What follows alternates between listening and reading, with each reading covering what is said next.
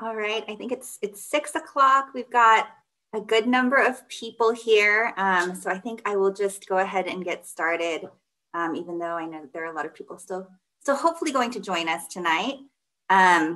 So good evening, everyone. Thank you for being here. All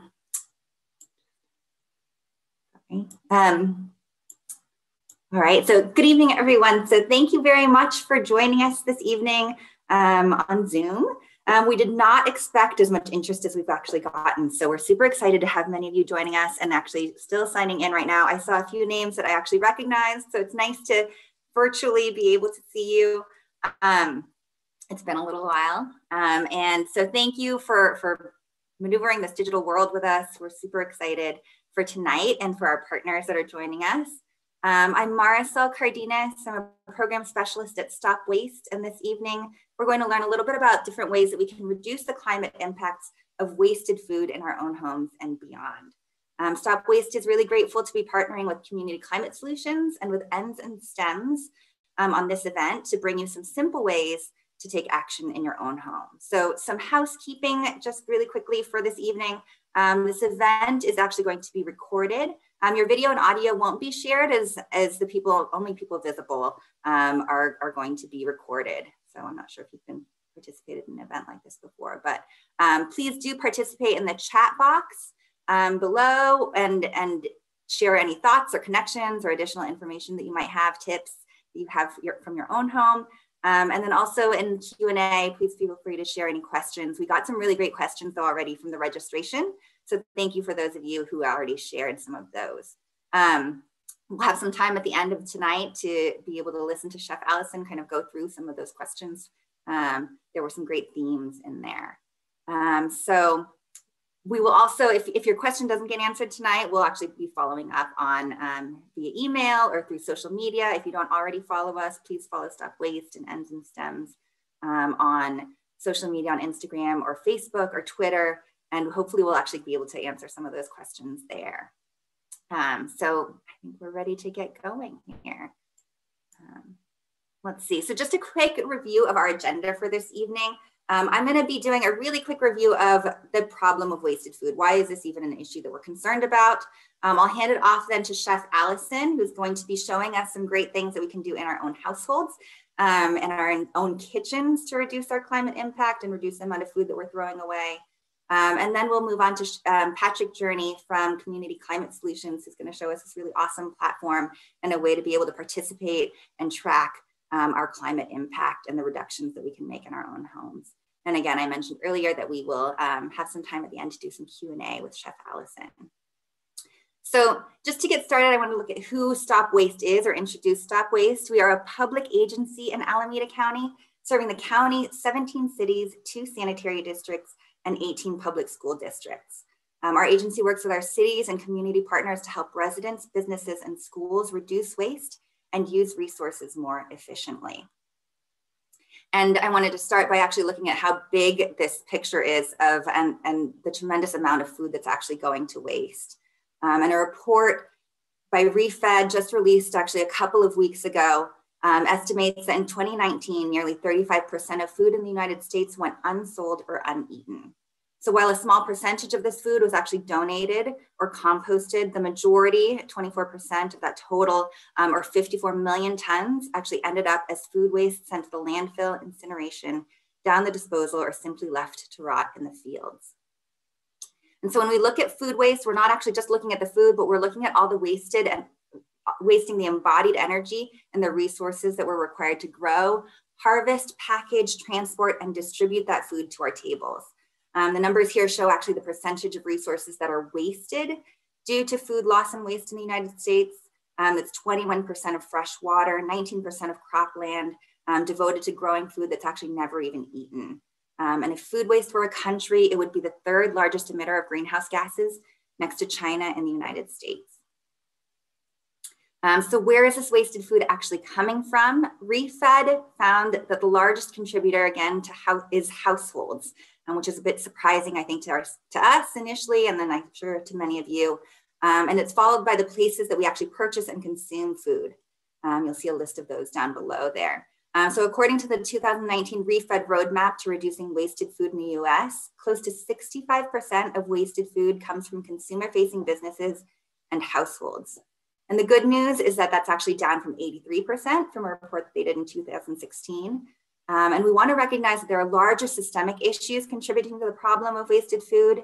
And as an agency, we're focusing on reducing household and commercial food waste through upstream solutions that prevent surplus food from being generated and recover or donate surplus edible food.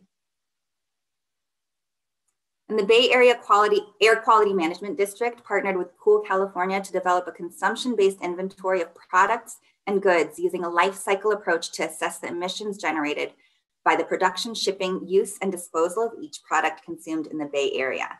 And in 2013, food accounted for over 19% of the Bay Area's consumption-based GHG emissions. That's nearly 22 million metric tons of CO2 equivalent. So you can see from the graph here that some food types like meat and dairy actually result in higher GHG emissions due to all the factors that go into livestock production, including the land and feed required, and the transportation and processing impacts. The EPA's food recovery hierarchy provides a framework to reduce wasted food by prioritizing the food saving actions such as prevention and donation before considering downstream approaches such as composting and ideally not landfill. StopWaste provides resources and assistance to households, schools, and businesses to focus on the top 2 tiers of the hierarchy, which helps reduce the amount of food going to compost or landfill and also diverts edible surplus food to feed people. There's a short-term solution to addressing growing food insecurity in our cities and county, where 1 in 5 residents seek food from the Alameda County Community Food Bank, 2/3 of which those are children. And since the start of COVID, actually food insecurity at the county level is estimated to have grown to 13.5%, up from 8.5% in 2018. So one of the ways we're actually working to support the reduction of wasted food in Alameda County is by providing tips, tools, and resources that actually help you stretch your food budget and make the most of what you actually have.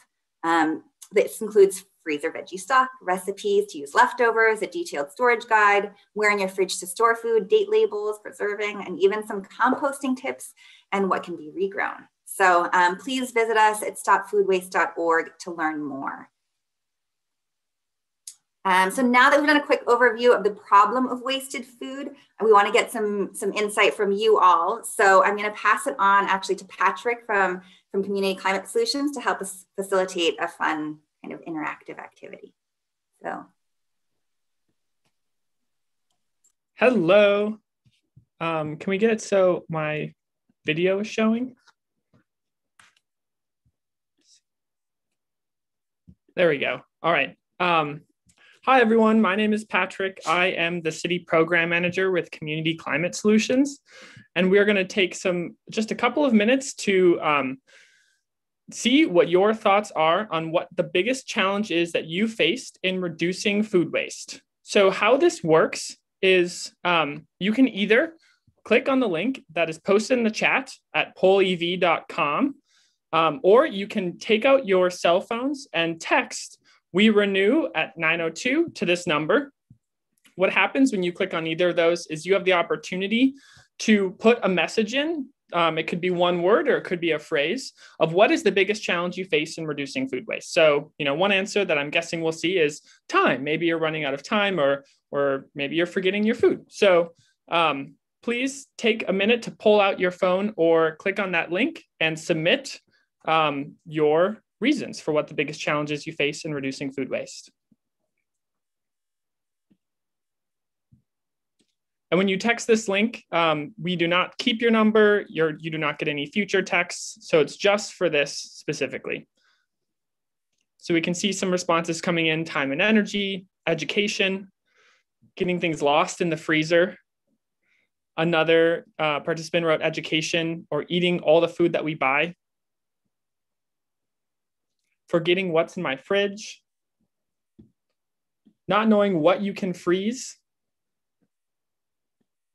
How to save veggies like lettuce, not wanting to eat those leftovers, not enough time, forgetting about items or not getting to them fast enough, cooking fatigue, very poetic, not knowing what to cook or planning ahead, education. So we'll give another 30 seconds here, and then we're going to go on to the second question. And for the second question, you can keep the same link or text the same number. So you won't have to switch anything. Not eating my veggies, buying bulk from Costco. Time flies. Buying small is difficult if you live alone. All right, so we're going to move on to the second question. For the second question, what you'll want to ask or answer, is food items that often go bad on you. So it could be a specific item. And for this one, this is going to turn into a word cloud. So for this, you'll want to write, if it's 2 words, you'll want to write a hyphen between, like cherry tomato, you would connect the word together. So here you can put in any kind of foods that oftentimes at the end of a week or right before you grocery shop or when you're cleaning out that fridge, you find haven't made it.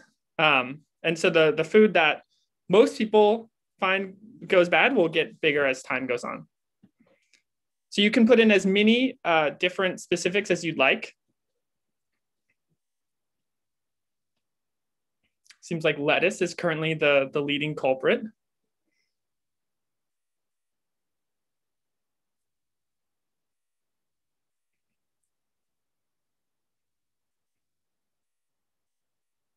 Spinach, lettuce, leftovers, avocados. There's only a short window when an avocado is really good.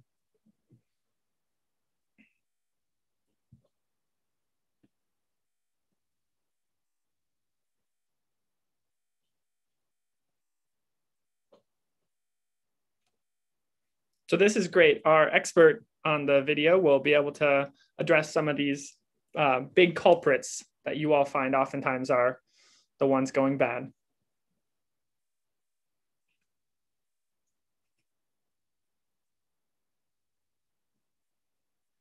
All right, we're going to give it 30 more seconds before we move on.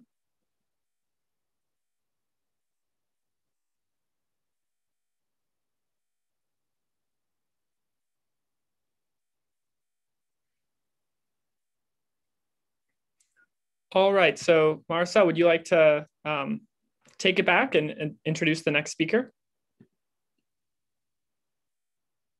Great, thank you so much, Patrick. That's super cool. It's actually still moving. Thank you for facilitating that. It's a beautiful activity to be able to see all of the different things that we're all struggling with. I think we can all identify.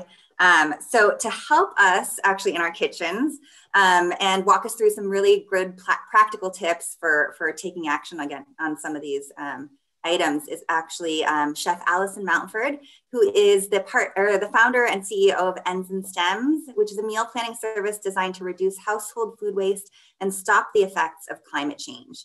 Alison turned 15 years of professional chef and entrepreneurial experience into a solution to help eliminate both weeknight dinner stress and food waste in one clever step. Thank you.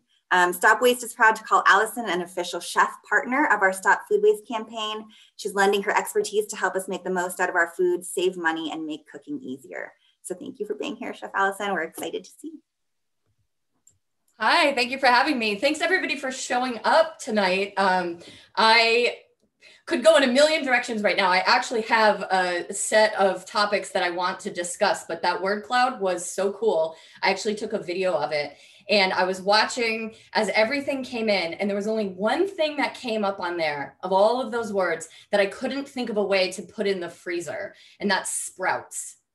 But almost everything else can go in the freezer. I guess maybe not lettuce, but lettuce is also the most wasted food in my kitchen because I just don't like lettuce, it turns out. I keep thinking I should buy it, but it turns out I don't really love lettuce. You can put lettuce in smoothies, but now what I've decided to do instead of buying a whole head of lettuce is if I do buy it, I just buy a very tiny amount of it. So let me back up a second.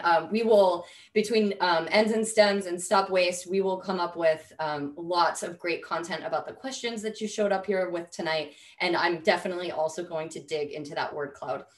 So I have been a professional chef in San Francisco Bay Area for almost 20 years. I have done a lot of private chefing, which makes me uniquely qualified to talk about what's happening in your kitchen.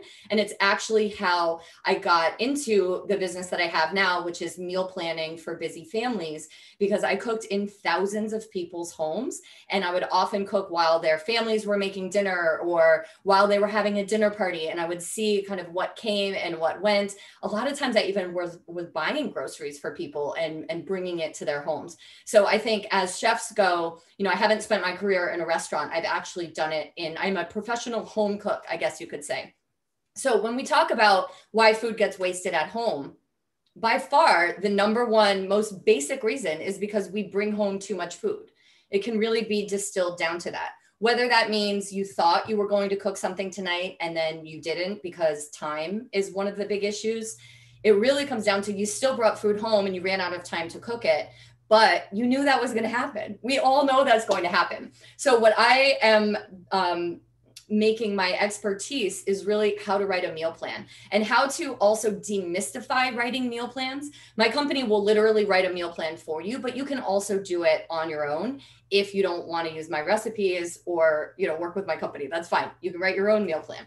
So we have on the StopWaste website, actually, we have this great template you can use to make a shopping list, and it also helps guide you to making a meal plan. You can obviously just do this on a piece of scratch paper as well. But a couple really important things about this, if you want to start at the top, which is reduction. So first of all, as you run out of groceries in your home kitchen, you always want to write that down. So you can see I kind of have a list going. I have 2 little kids. Neither of them can actually spell or write yet. But as soon as your kids are old enough to be able to write things down, get everyone in your house invested in writing down what they use up. So typically in a household, there's one person who nutritionists and experts call like the nutritional gatekeeper. So this is the person who says, hey, family, household, we're out of eggs, we're out of bread. And that's the person who decides that it's time to go to the grocery store. That person does a lot of invisible labor, and it's moms. We can just be honest. It's by and large, it's just moms still. In 2020, we might be CEOs or, working a long day. It is still overwhelmingly moms who are the ones deciding when and what food comes into the house. So if you get a list like this going and get everybody capable of writing down and getting their own food to write down what you run out of, this is a great way to start your family grocery list so that you aren't at the grocery store wondering, how many eggs did we have left? Do I really need to be buying these today? You can keep a running list. This is really old school. I feel like my mom used to do this when I was growing up in the 80s. But the second part of this is writing down ideas about what you want to eat in the upcoming week. So if you go to write a meal plan, it feels like, let's say you're headed to the grocery store and you're like, okay, let's figure out what am I going to eat this week? It can feel like the same feeling as writer's block. If you've ever, tried to write or anything, but you know that feeling. So if you keep a separate list that's constantly compiling ideas, these ideas will just pop up randomly. It's actually a scientific fact that humans think the best when we're in motion or when we're doing something else, as opposed to when we're sedentary. So maybe you're watching TV, or maybe you flipped through a magazine and saw an ad. Maybe you saw an ad on Instagram and thought, oh, pasta carbonara. I forgot about that. That's one of my favorites. You'll remember that you thought of something, but when you actually need to buy the groceries for it, it will be harder to remember it. So if you keep a list of ideas, whether it's on your phone or, manually, it will help you when you come to write a meal plan. The next part of writing an easy meal plan comes from what you already have. So before you go to the grocery store or write your meal plan, get your actual produce drawer. And also, yes, this is my produce drawer, but this is definitely like the Instagram webinar, going online version of my produce drawer. I did clean this before the event. I usually have a paper towel or a cloth or something in the bottom, and the little bits of the broccoli broke off. But this is a really good moment every week when you kind of take a look in your drawers to also clean it out, because if you have things that are kind of rotting in here or gone bad, it adds moisture, which then makes things rot faster. So this is also sort of part of just your maintenance of making sure to store everything. There are also great resources on the StopWaste site and also on the Climate Solutions Challenge, which Patrick will take us through further later, that can teach you where to store things in your fridge. Storage obviously means you can have things longer, it doesn't go bad as quickly, and then we address the time issue. So it all fits together, right? So before I write a meal plan for the week, just based on what sounds good or what I ran out of, I also want to look at what I have. So broccoli stems, I should turn this into something, right? I don't want these sitting around for an extra week.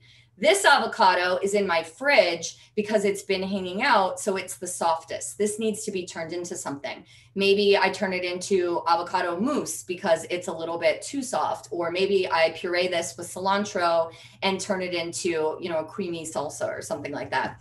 I have half a cucumber that needs to be eaten. These go slimy really quickly. So I would make a list of all these things along the side here so that I know what I have. I'll just put that to the side. Oh, another good one. I found this potato that kind of jumped out of the potato drawer. So now it's just one lone potato. What do I do with that? So I put all these things together and I think, well, the broccoli I specifically saved because you could see I chopped the florets off it. One of the vegetables my kids will eat really well is broccoli florets. So we make them a lot, but it does mean I end up with a lot of stems. So I love the broccoli stems. I practically named my company after them, Ends and Stems. So with something like this, you do kind of learn about each vegetable newly, but you can see this has been in my fridge for a while. It's dry. This is really hard, but up here, it's still very tender. So I would usually just chop off just a little bit from here. So let's say this part is now going into the compost, but all of this is going to become a meal. So with this, I would either shred it and make like a broccoli salad. I really like it with like a yogurt or buttermilk ranch dressing. But also I'm looking at this potato and I'm thinking, I love broccoli cheddar soup. And I really love it when there's a potato in it because it makes it creamier without adding a lot of dairy to it.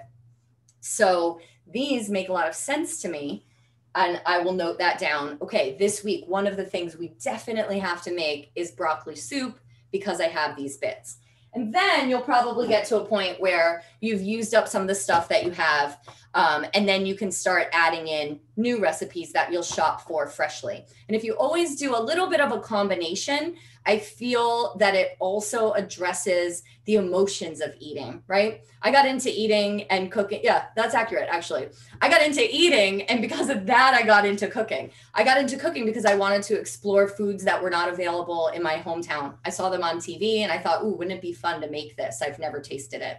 So we're into eating as a society. I think we really are more than we are into cooking. So meal planning is also very emotional. And that's okay. It can be. We just need to plan for our emotions. So what we also need to do is check our calendar for the week. I knew I had this event tonight. My kids are downstairs eating burritos that we bought because we planned that tonight would be burrito night. It's fun for everybody. They love getting burritos. It's easy for my husband and myself when we don't have to cook tonight. But the difference is planning when you're going to get takeout because it's a busy night means that my fridge doesn't have a lot of leftovers or things kind of wasting in there. Where we go wrong or feel stressed about it or even guilty about it is because we bought fresh salmon to eat tonight. But when we bought that, we weren't thinking through that Wednesday was going to be a strange night for us this week. And I was definitely not going to have time to cook salmon.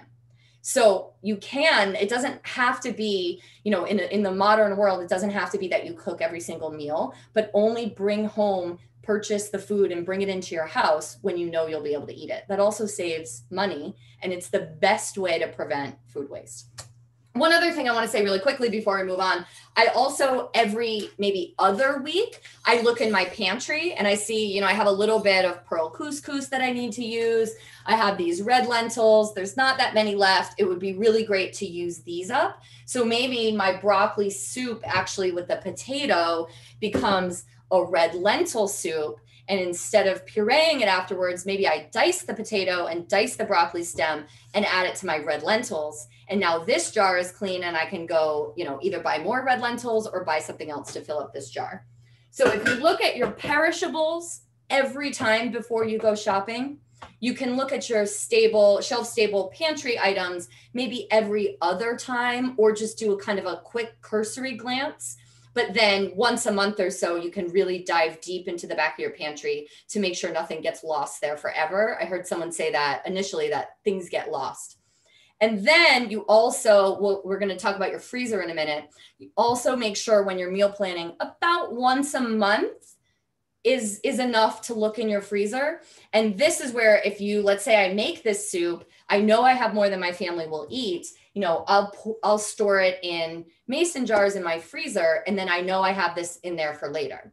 So you can either, you know, store a big batch and say, okay, we'll have this again for dinner later. Or I used to have a lot of clients who would pay me to make soup and store it in little portions like this, because this is great for lunch. You can kind of just grab and go for lunch. So from there, you can combine what you have, what you need to use, the things that are going bad most quickly, or things that have been laying around, with the emotions of your calendar and also what you want to eat. Because one of the other reasons, aside from time, that we all know we don't end up following through in our plans is when we planned to make something we know we don't want, like lettuce. When I buy lettuce and think, oh, I should be healthy and eat salads, I look at the lettuce and I go, or not, we're going to have something else. So just be honest with yourself, and it makes it easier to follow through.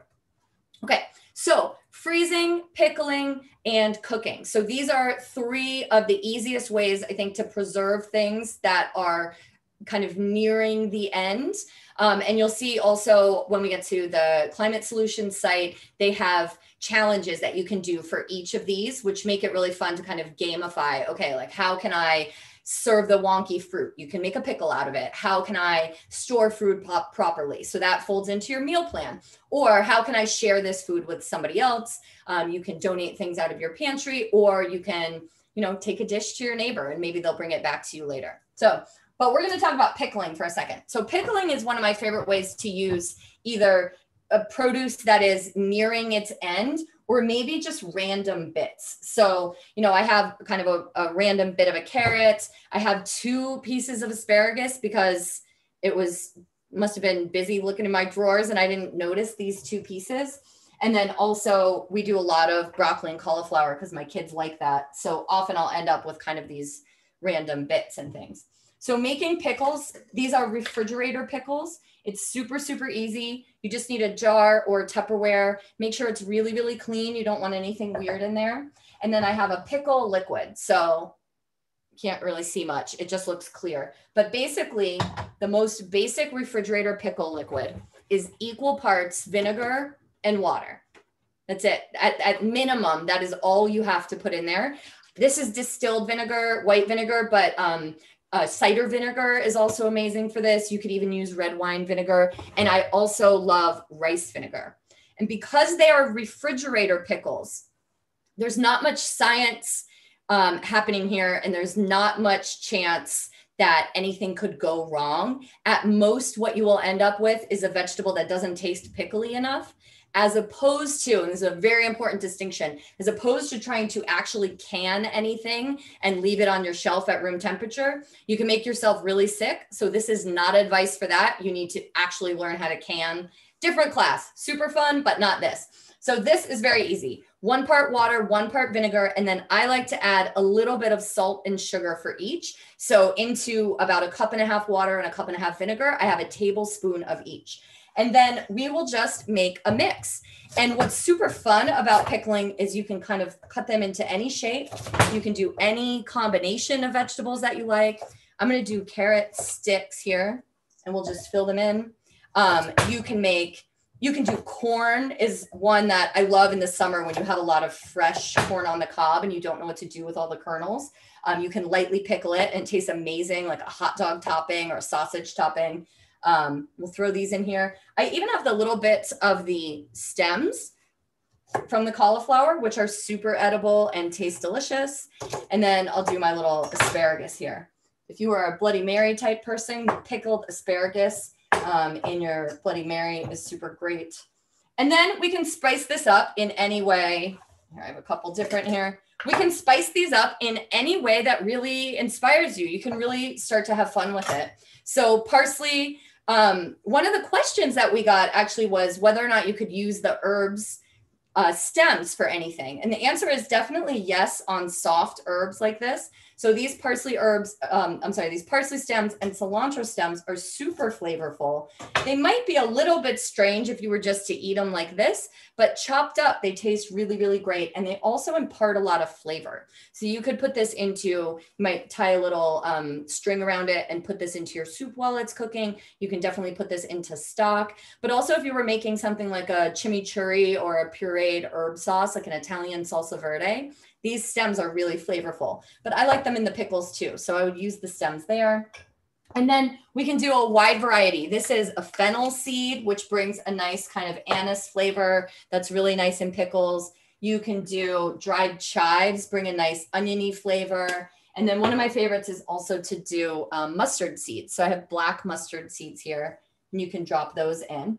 And if you like a hot pickle, you can definitely put in like red pepper flakes. You can even put in jalapenos, and maybe pickled jalapenos would be super delicious. And then you basically just, let's see if I can pour this without making a huge mess. You basically just cover it like that. And that's it. You go all the way up to the top. And what's also cool about this, super duper, this is like advanced level unlocked. If you can convince your family to keep their fingers out of here and use a clean utensil, you can actually reuse this pickling liquid. So my biggest concern would be human contamination, but as far as food contamination, there's none. You can keep using this pickling liquid over and over again. And these are just raw vegetables and vinegar with a little bit of spices. So you can eat these right away. I would say for the big hearty vegetables that I used here, these are going to be best maybe in about 48 hours or so. But one of my favorite springtime pickles, these are crazy pickles, strawberries, right? Okay, so strawberries, let's see, these all actually look pretty good, but especially if you get strawberries that don't look quite as good, you can see a little bit of the white on here. If you put your strawberries in there and cover that with pickling liquid, now these I would not let sit for many days, but if you want to let these pickle for a couple of hours, they make just a really cool combination of flavors. It's like sweet and tangy, and it tastes great with granola. I think it tastes great over strawberry ice cream. Really interesting. You could put that on yogurt. And then one of the other ones I was going to say really quickly, where'd my potato go, is you can actually pickle potatoes. So I would peel this and dice this into little cubes. And one of the fanciest restaurants in San Francisco actually does lightly pickled French fries. So I would take these, this is like easy home level, but you could do raw potatoes like this, cover them with the pickle liquid, let them pickle overnight, and then the next day dry them off and roast them. And you roast them with like olive oil and just a little bit of salt because they're in the brine. And you just get a really interesting roast potato. So there is almost nothing that can't be saved by pickle. If you look online for recipes about pickling, a lot of times you'll see that they recommend using only the best and freshest produce. I literally cannot figure out for the life of me why that's always the recommendation. I mean, on one level, you know, there is the whole thing about chefs where what you produce is only as good as the ingredients that went into it. But as long as these were good ingredients in the first place, this is an amazing way to save it.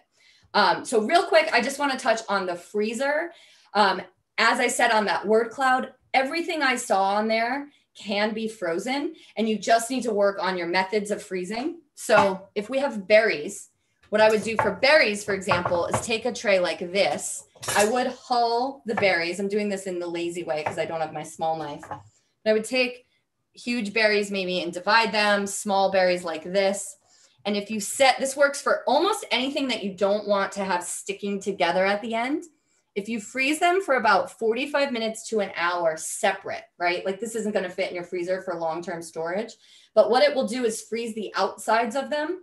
And then you can put these all in a Tupperware next to each other, but they will not become one big giant block this way. So that way, if you want to go in and just pop out 1 or 2 strawberries, they'll be separate. And it's a much easier way to freeze things. It's actually what they do in warehouses, like when they freeze peas. That's like if you get frozen peas, you don't get one big block unless you brought it home, let it defrost, and then froze it together as one big block. But initially, all the pieces are separate.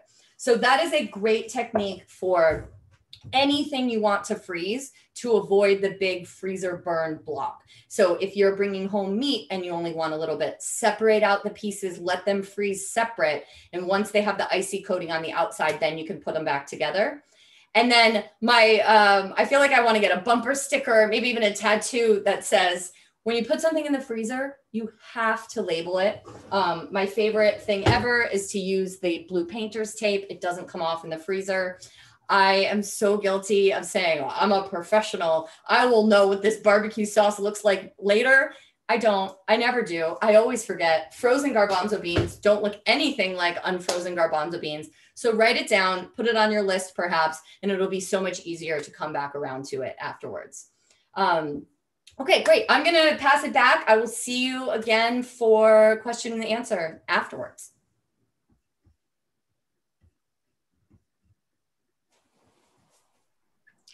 Hello. Wow, oh, do you want to go, Marcel? No, I just wanted to introduce you. Can I introduce you really quickly, Patrick? I'm sorry. No, I just want to be able to say who you are. So I think thank you, Chef Alison, because that was wonderful. We always learn something new. We did a run through of this and we didn't learn all of that. So it was really great to learn more. But I just want to introduce Patrick. He's getting his slides ready anyway. So Patrick is a city program manager at Community Climate Solutions, which is a nonprofit that partners with cities and counties to help them enact climate solutions. And they developed a platform that makes it simple, easy, and fun to learn about solutions and specific actions they can take to lower their impact and save money. The platform includes custom analytics, resources, how-to guides, gamification, and social tools to motivate action. So we're super excited to see this and hear about it. Thank you, Patrick. Thanks for letting me jump in. Yes, thank you so much. I am so excited after Alison's presentation to try pickled French fries. That's very intriguing. So we're actually going to start off my part with a bit of engagement. So there's going to be 3 questions that come up.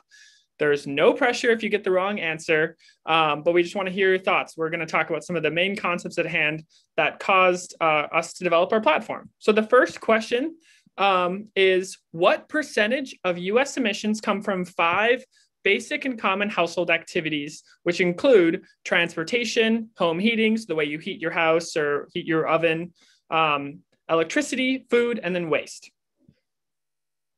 So you should be able to click either 10, 20, 30, or 40%. And so select your best guess for what percentage of emissions come from these 5 common things we do every day.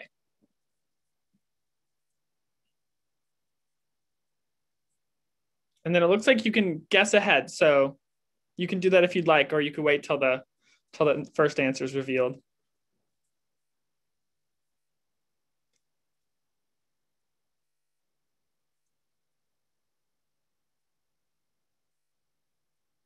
So wait another couple seconds if people want to put in their best guess for the first question.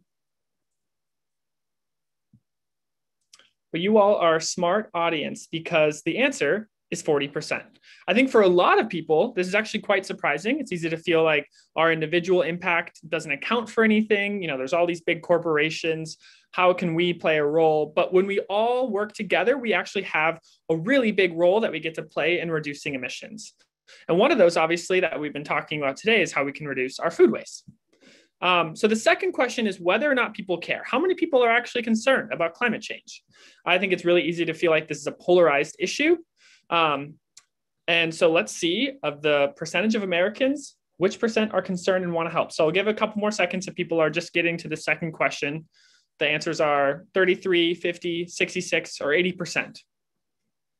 Right now, it's a very close tie between 1/3 and 2/3 of Americans for your best guess. So the answer for this is 66%. 66% of people, in fact, feel a personal responsibility to act on climate. This is research done by Yale in 2020. And so I think it's really empowering to know that not only do we all care, but over half of Americans feel personal responsibility to act and want to do something. And then the final question is what we can do. So are there affordable solutions that we can implement for all 5 of these common household activities? And the answer is, if you guessed any of them, you are correct. Yes, most definitely. And I'm sure you can't wait to learn more. So I'm going to end the poll now. And what I'm going to do is actually just take some time to show you show you the platform itself that we developed to help people who have a big role to play and care about climate change, learn about what they can do to reduce their impact. So we have a national kind of central page called We Renew, where you can go into your state and your city. So I live in Berkeley. So I'm going to click in for California and Berkeley. And when I click into this, it takes me to my localized landing page. So wherever you live in the country, you can join and participate in this challenge. And we have local landing pages for the specific communities that you live in. That's also because we have specific info in the back end data analytics for your community to make this really accurate and personalized to you and your area. So when you join the challenge, there are three main things that you do. The first is you complete your energy profile, where you input basic info about your home to understand your household carbon footprint. Then you can discover and take actions to reduce your impact. And then you can work together in your communities, whether that's a book club, a group of friends, or a community of people who all care about reducing food waste. And so these are kind of the three main steps, and I'll show them in a little bit more detail. For the energy profile, the step is optional, but it's highly recommended because it's really insightful. It helps you understand your household footprint, and it gives us the ability to personalize recommendations based on your specific home. You'll put in basic info like the kind of appliances you use and how often, the way you heat and cool your house, your electricity use, your utility info, all the different ways you get around, etc. When you complete this, it takes about 5 or 10 minutes, you'll be able to see your starting impact. So this is your household footprint based in metric tons of the equivalent of CO2. And you can see how you compare as well. So you can see how you compare to your immediate community and the US as a whole. And we've even included here a goal that's great to keep in mind. It's in line with the US Paris Accord, the UN Paris Accord, to reduce emissions by 80%. And so this is really the first step, which is just gaining insight into your household impact. And then the big thing to do on the platform is to take action. So there's over 90 actions on the site. But since we're focusing on food waste, I'm going to show you all where the food waste ones are. There's also great actions to reduce your water or energy use, or get around more sustainably, or even get more involved in your community. So let's check out the one action that we spent a lot of time learning about today, which was how we can better store it, serve it, and share it to minimize waste. One thing that may be a surprise for you all is the average family in the US, a family of 4, throws out 45 to 60 cups of food a week. So we can make a really big impact in reducing our food waste. So for this, you'll gain some basic information, and then you can see the impact here. You can see the impact both on your savings and then also on the environment. 1 point is 1 ton of carbon, or 10 gallons of water if it's a water action. And so depending on the way you take this action, so you can actually do an audit and measure your food waste and then measure it later on. If you were to reduce 5 cups of food waste a week, you would see a different impact than if you reduced at a greater amount. And then we have here a lot of the same helpful tips that we've reviewed, but that are still great to check out, like how to best store your food or serve it smart, etc.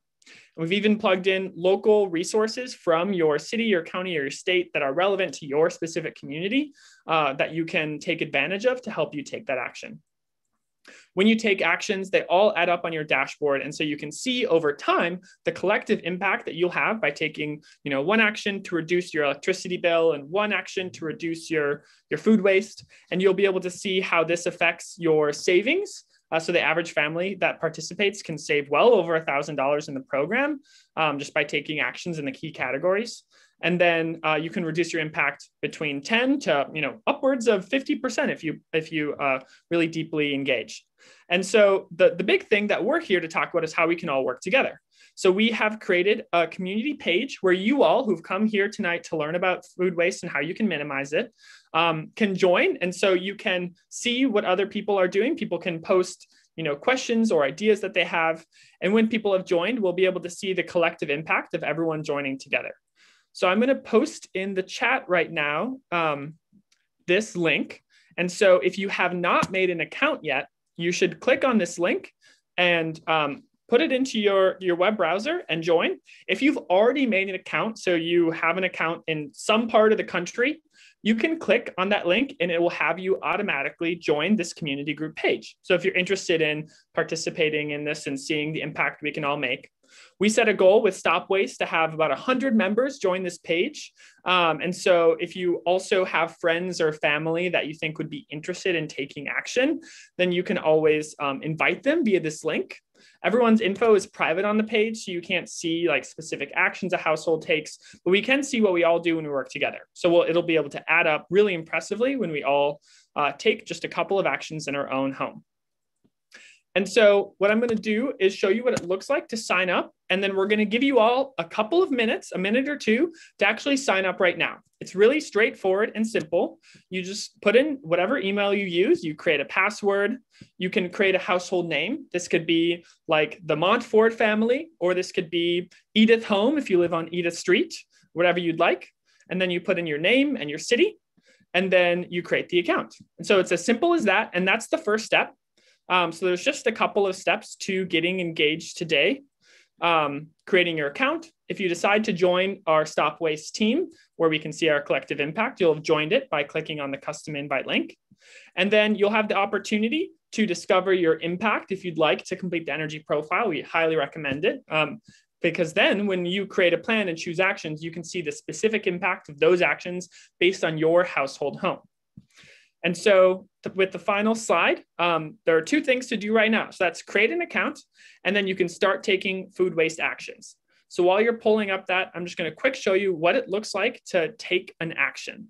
So if you were to take an action in food waste and you wanted to choose the wonky fruit, you would click on the action and you would get started. So there's a place here where you can click get started. And you say, you know, this is a new action. I'm just starting to buy wonky fruit from the grocery store, and I'm going to do it this month. And then at that point, you can mark it as complete when you've completed the action. And so when you mark it as complete and say the way that you're going to take it, it'll start adding up the impact on your dashboard. So our challenge to you all is to try to take 3 actions by Earth Day.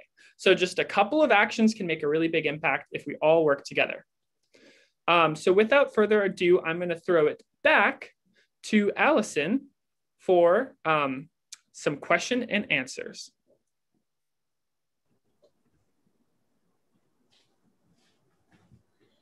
I love seeing that. I signed up the other day, and I think it's just so cool to get the instant feedback. Like we're taking these individual actions, but it's so easy to feel like we're in a silo, or we don't, especially this year, right? You don't have visibility into what your literal neighbors or your community are doing. So adding a piece where you actually get feedback just makes it so much more approachable. So I just answered a bunch of questions in the Q&A. So if you asked a question, they're all kind of answered in there, and you can kind of go back over what people said. But I was also so encouraged by all the questions that were submitted by people in signing up. So there were just 2 or 3 that I wanted to go over quickly. They could probably all be a webinar on their own. But one that came up from a lot of people I have from Carol and Felix, who I believe is here. And my son's name is Felix, so I'm going to answer your question, was about making stock. So he asked about adding the stems of the herbs and the cilantro to making soups and stocks and sauces. And absolutely, I covered that a little bit, but definitely the most classic, pristine French, inventors of the chicken stock, as they would probably call themselves, always has herbs and herb stems in there. You can just throw the whole thing in. If you have rosemary or thyme or even oregano, anything with a woody stem that isn't like green and watery, if you snap it, you probably want to tie a little piece of kitchen twine around it so that you can remove it afterwards if you're putting it into a soup or stew. If it's stock, you're just going to drain it anyway, so you can just go ahead and throw it in. But Carol had asked about preventing things from going in the compost by putting them into stock first, which is a really great question, because when we go back to that hierarchy pyramid, we really want to get the most uses out of something before we just put it into the compost. So we used to joke in my cafe that I had for a little while that stock was basically just garbage water, which sounds gross, but the restaurant industry is a little bit gross. If you've, ever watched any of the behind the scenes, but you would basically take the last bits and turn it into something flavorful and amazing. It's also why we all love cooking, because we really get to, create. It feels like alchemy a little bit. So things that you would typically put in the compost that are actually great in stock: onion skins, garlic peels. Let's see if I have some. All of these, when you peel the onion, they make the stock taste fantastic. Some other things that you might not think of: potato peels and the insides of hard winter squashes, like, pumpkin or butternut squash, the seeds and the innards all go into the stock to make it flavorful. What's important to sort of think about as you're putting your stock together is what you want it for later. So if you're making an all-purpose, let's say you're not a vegetarian, you're making an all-purpose chicken stock, you might prefer to keep that simple so that the flavors in there are very adaptable to whatever recipe you try to make with it later. But if you're making something that's like, let's say maybe you're making like a pumpkin curry later, putting in pumpkin seeds would only enhance that flavor, so it makes sense in that stock. But if you were going to make an asparagus risotto, you may or may not want the flavor of pumpkin in there. So it's useful to kind of separate what you want to do with the stock later, or just make something really basic. Citrus peels taste great in stock. Broccoli stems are amazing in stock. If you don't cook it too long. And, any, like the garlic skins, I'm not sure if I already said that, the tops of leeks, all of those things can have another life, making your stock come to life as well. The other big thing to watch out for when putting things into stock is if it makes it bitter, or if anything overtakes the flavor. So something like putting a jalapeno in your stock might make it too spicy, and then that would be a little bit weird later. Or peppers in general tend to make it bitter if you cook it too long. So you can find lists online about what things are good or not to put in your stock. But I would also encourage you, if you're just starting out, to try to make smaller batches and experiment a little bit and see what you like. The onion skins, and one of my favorite things to add to stock is actually the mushroom stems, but it does turn the stock a very dark color later. So again, back to risotto, if you were making like a clear white risotto, or maybe a rice congee or something like that, where you want the color of the rice, if you put mushroom stems in it, it will turn it brown. I'm okay with it. I like the flavor of it. I'll probably just add some mushrooms on the top, and I would still do that, but you kind of, can think those things through. Let's see. And then, sorry, I'm looking at my questions there, but the other question was about what to take to the next level. And I do think it's those aromatics, the onions, the leeks kind of take it to the next level, a bay leaf, peppercorns, those things all take it to the next level. My next question in the kind of grouping that came up was about getting kids involved. I am a parent, and I absolutely get my kids involved. My daughter and I were just talking about drawing pictures about food. We like to have conversations about why you don't waste food. I, whenever possible, show them how food is grown. And when we put things on their plate, or when they ask for a snack, I should have brought a real prop and shown you the apple that my daughter just took one bite out of and then left it lying around. And I can take those moments to have a conversation with her about, how that apple was grown and how much water it took.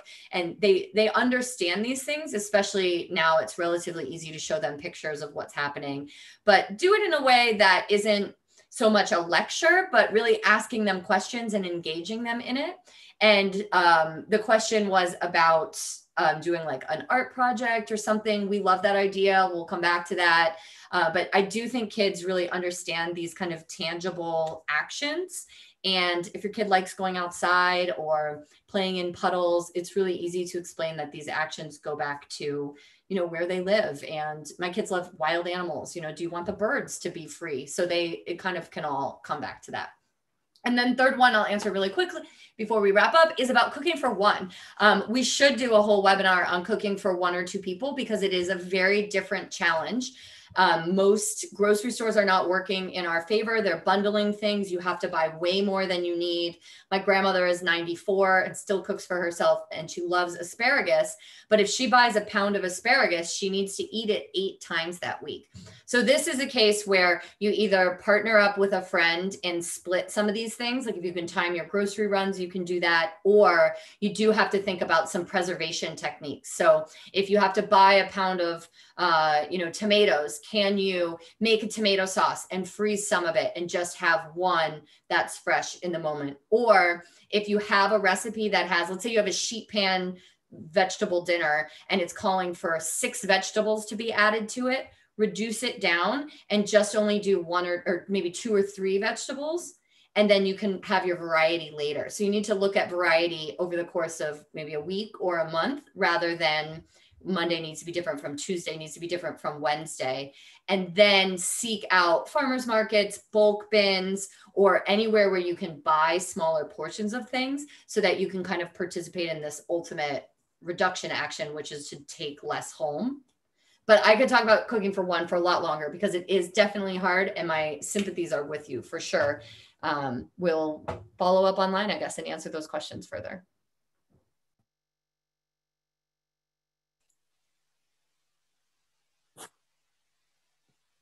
Awesome. Thank you so much, Allison and Patrick, for the great presentations. Allison, again, we learned so much from you. And we got so many questions from you all, again, through registration, and some great ones just tonight in the Q&A and even in the chat as well. So we will make sure, please do keep an eye out on social media, on StopWaste and Ends and Stems. We'll try to answer some of those questions in the following weeks. But then also we will plan to send you all an email after this, this event tonight that actually has a link to the recording. I know that there was a question about that as well. We are recording tonight. We'll send that to you. I know some of this we went through a lot of it really quickly. We're trying to fit a lot into 1 hour, we're realizing. So we'll send you a recording, some answers to some of those questions, and then make sure that we include the links as well, because I see that there's been some questions as well about the links to whether it's a Stop Food Waste website or Patrick's Community Climate Solutions and the page of the specific pages he shared as well, and Allison's Ends and Stems connection too. I know there was some great chat going on in there. So again, thank you so much to Community Climate Solutions, Patrick Journey, and Allison from Ends and Stems. Please do look out. It's also March now. We are going into April, which is Earth Month. We'll be sharing a lot of events, including things about induction cooking, composting, which I know that there were a lot of questions about as well. We'll try to get to those in the emails, and just in general ways to reduce your climate and environmental impact. So we appreciate you all being here tonight, and thank you again. Please keep an eye out for that email from us. Thank you.